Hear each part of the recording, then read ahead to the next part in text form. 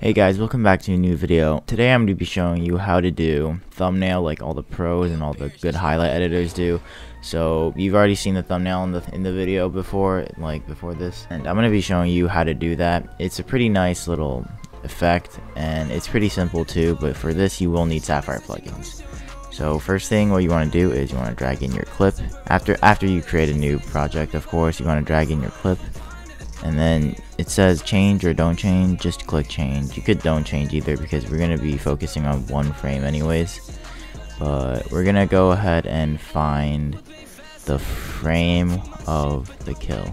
So obviously if you're editing a montage, it would be this frame where the red dots appear, but we're not doing that. We're going to go ahead and find the frame where the name appears, like in full transparency. So not this, I mean you could use this frame, but we're going to be using this frame where the name is fully red and it is the first frame that it comes out.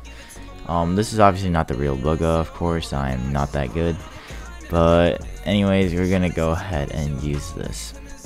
So first what you want to do is add in s_filmora curves. And I forgot to mention, you will need Sapphire plugins for this, but most of you guys probably already have that. So I'm gonna go ahead and load in my preset real quick, and I'm gonna show you the settings for it. So you can see here that nothing happened yet. So how we're gonna fix this? We're gonna keyframe it. First, what you want to do is you want to go ahead and go to the frame of the thumbnail. Just keyframe that. Make sure the distance is 0.8. And here are all the settings, by the way. I have 0.8 distance, 1.5.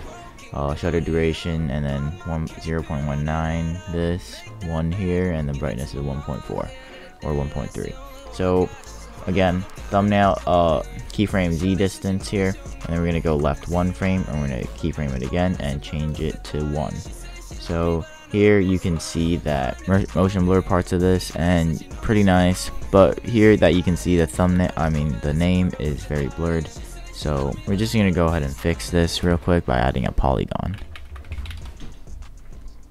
So what this polygon does is it is a mask. We're going to go ahead and mask out like the name here so that you can see the letters clearly. So boom, right there we have just box around that. And then you can see the effect is only on the name, which we don't want. So we're going to go ahead and click invert on this. And then here, if we don't select this, you can see that that does not look good. So we're just going to go ahead and put up the soft edge a tad bit. So right there, that's pretty nice. The edge is pretty seamless, and we can see the name very clearly as well. So next, we're going to go ahead and add an s_glint. And you can see here that this is very bright. So I'm just going to go ahead and change this to 0.02, which is the setting I should be using. So you can see here that it doesn't really add anything, but it just kind of makes it a little tad bit brighter and it looks a little better. And lastly, what we're going to do is we're going to go add in color corrector. This is built into your Davinci, so you won't need to download this, but just add in color corrector. And what we're going to do with this, we're going to change the saturation all the way to 2, so that you can see here that it makes everything a lot more brighter, which is good for thumbnails. You don't want this for the entirety of your montage, but this looks pretty good for a thumbnail. And yeah, that's pretty much it.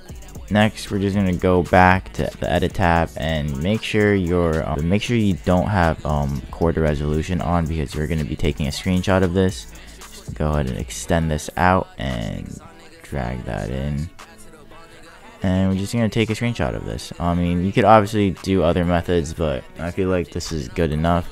So just do whatever you need to do to take a screenshot. For me, I have a screenshotter tool that I downloaded. I'll link it in the description as well. But yeah, this is the screenshotting tool. We're just going to go ahead and drag along this. And then boom. I'm just going to go ahead and control save here. And then screenshot 15. Boom. This is going to be the final result. So yeah, this looks pretty nice in my opinion, and it won't be too big for your YouTube upload, because I know that's like an issue sometimes. It's greater than 2 megabytes. This won't be. So yeah, that looks pretty nice, and I hope you guys enjoyed this tutorial. I hope this helped you out, and peace guys. See you in the next one. Subscribe too. Follow my Twitter.